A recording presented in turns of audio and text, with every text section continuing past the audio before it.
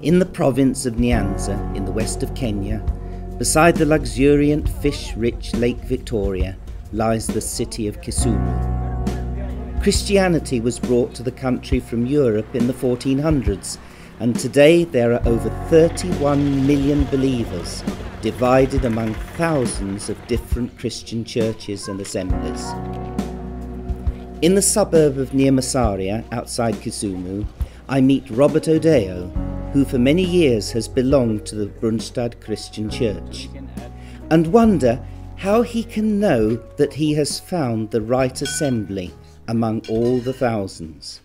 People are busy preaching, going around trying to attract many people, but here is discipleship, to be a disciple, that you forsake everything and you commit completely to Christ. In Kenya, it is now the school holiday, and the Postcard Christian Church Conference takes place just outside Robert's house. Around 200 people come together in a campus which is used for the rest of the year as a school. In the day, soup is served in the dining hall, but the flock are all so hungry for spiritual food.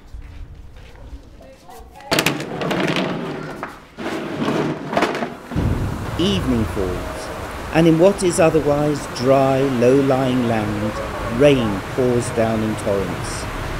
After a short interruption, the meeting continues, despite thunder and untimely cuts in electricity. And exercise yourself toward godliness.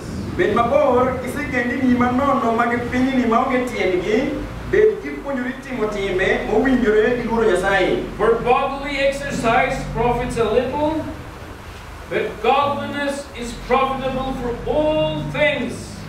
So this is the conference centre at Nyamasaria outside Kisumu in Western Kenya. And we've just had the first meeting of the conference where we've heard really powerful words about standing before God's face and not before the face of men. And many hearts have been moved. We heard many friends from here testify that they really want to give themselves heartily to stand before God's face and be finished with all the works of the flesh. I was in last time living in a life of pleasing men, not pleasing my God.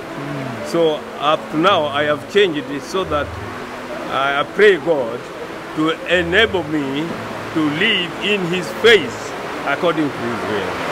As a tendency as human beings, we tend to please other people, please our wives, please our children and so on. But having a godly fear, that we should live in the face of God, that it's Him we are going to deal with, not with the human beings that want to be praised and so on, to be honored and so on and so forth. And that's really powerfully spoken in my own life. The simple and powerful message concerning living before God's face has clearly made an impression on the little flock and given them hope and a working area in the days ahead.